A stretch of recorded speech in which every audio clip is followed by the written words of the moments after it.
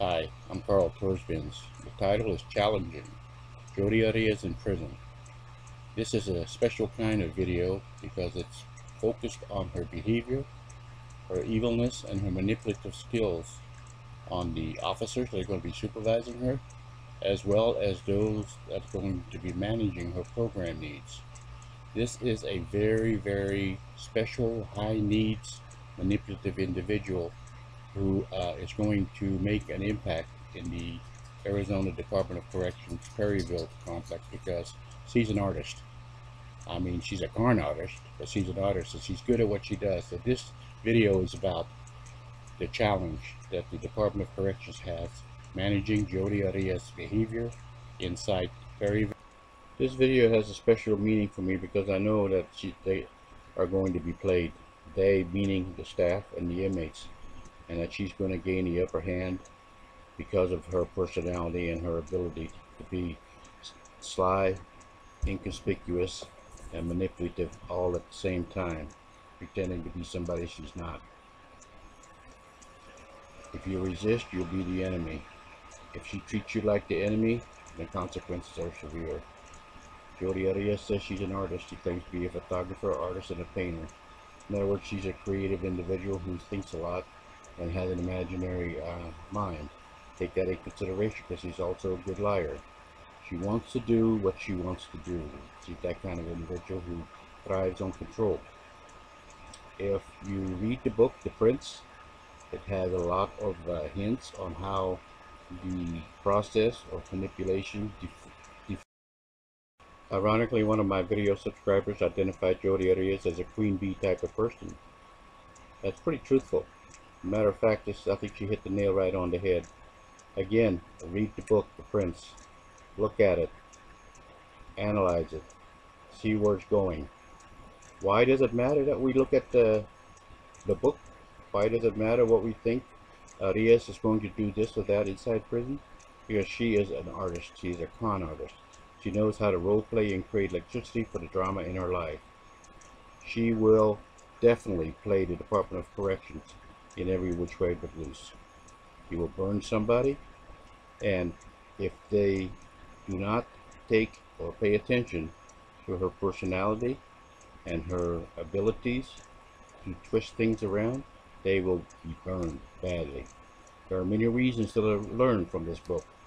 It's a manual to learn human behavior, and this behavior is identical to what Jodi Arias has demonstrated, and the fact remains that she is acting out some of the things that have been mentioned in this book as far as behavior, deeds, words, actions that make sense and also makes her a fearless individual.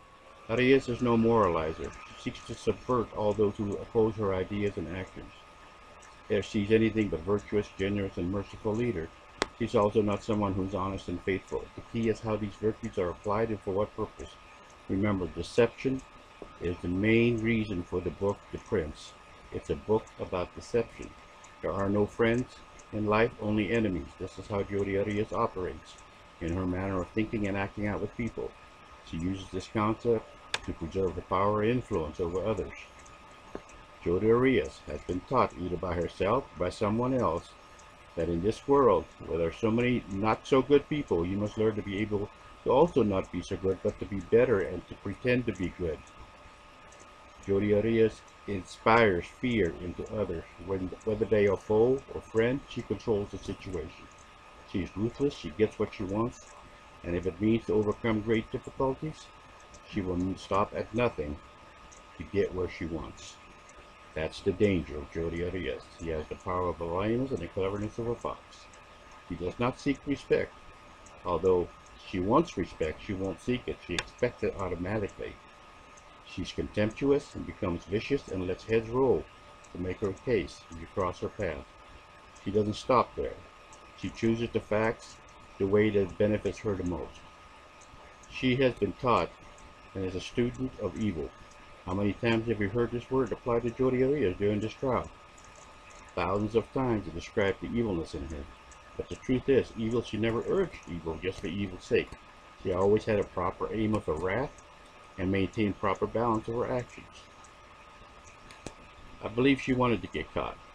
I believe that she didn't think she was going to get caught because she's such a arrogant individual. But eventually I believe she knew she was going to get caught. Since this is a modern state we're dealing with, we can say life's too complicated to be managed by any single person.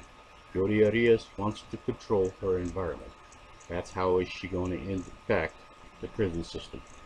How well she copes and functions in prison will depend on who chooses her to be her closest confidant. She's going to play her cards right. She's going to be a leader. She's going to be influenced. And in the end, she is going to have a practical opportunity to be deceitful and manipulative and get the things that she wants while she's inside prison.